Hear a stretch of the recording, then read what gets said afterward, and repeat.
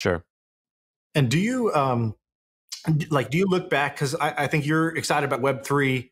Yes. And you look back at Web 2. I know you can quickly tell the story of missing Uber. You know, you're buddies with the guy, you miss Uber. That's a big one. Big one. What was you tell that story, but also just in general, what'd you learn from the Web 2 wave that you're like, okay, Web 3, I'm better prepared because I've been in the long game? I love you for that question, because the only thing I've been thinking about for the last 9 months is like, damn, this is the first time I felt like this since 2006. Right. The thing I learned there was I was going to meet a lot of people that were technically stronger than me, teach me new things, have incredibly fun, young, fucking on fire thinkers, different shit. The world is rescheduling, recalibrating. And that I knew that I understood the consumer and the human so well that I would figure out my path within it. I think, like, you know, the thing I learned with, I've told the Uber story ad nauseam. Travis is the only person I thank in Crush It, my first book, besides my family. We were incredibly close. What I learned there was defense always loses. I bought my first apartment in Manhattan. I played so conservative up until 35. I had no money, first of all, because I was building the family business. I just didn't have a lot of liquid. I had enough to make the Uber investment. I passed twice. And there was 2 things I learned from it. One, the full story is that when I was asked to invest in Uber, Garrett and Travis were just the inventors of it. And Ryan Graves was the CEO and was going to run it. And I had just failed in putting up a wine social network called Corked. And it was because it was a distraction to my core. And so I was affected by thinking that if this is their side hustle, it's not really them. Totally reasonable, by the way. Totally reasonable line of thought, and you'll be right 9 out of 10 times. The second one hurts because Travis came back to me on this. There's this grassy knoll. I have no idea where it is in San Francisco, like a little park. I drove by it 7 years ago and got the worst feelings. I'm like, I have to go back here every year, once a year for humbleness.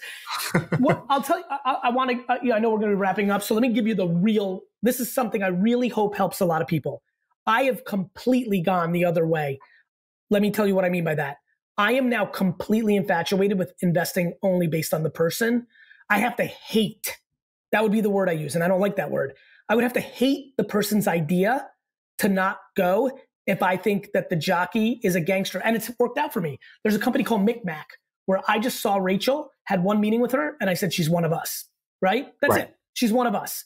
And she's pivoted 4 times. But the company is a monster now and is well on its way. And between the Uber thing and the Rachel thing, it's kind of how I'm navigating Web3 right now. I'm really trying to pay attention to, is this person one of us? Because I think there's something about a human's ability to will their way to the success, even if they have to completely change the business model halfway through. I love it. Well, you were supposed to bounce 3 minutes ago. We don't want to go over your time. It looks like you're in the Hamptons, and it sounds like someone's preparing dinner right now. Is that right? Listen, is that right? You've got good intuition. Are you in the kitchen? You're in the kitchen. You have someone who is vacuuming and cooking dinner right now. We're setting up infrastructure for the weekend. But listen, let me say this. It's super fun for me to see this show pop from afar. There are not, it's a very funny time in society where work ethic and the grind, I'm incredibly excited that we have a balanced conversation, but the energy of entrepreneurship is just such an important variable. And so I appreciate what you guys are doing in this space. And I'll have to ask him if he's cool if I blow up his spot a little bit. But me and Gary had dinner with 8 or 10 other people 2 months ago. And I went back to this guy's house about a month ago again for another dinner. We're going to have to tell the story about this guy's house. It was the craziest house I've ever been to. And we're going to have to tell that story one day. Listen, I'd love to come back.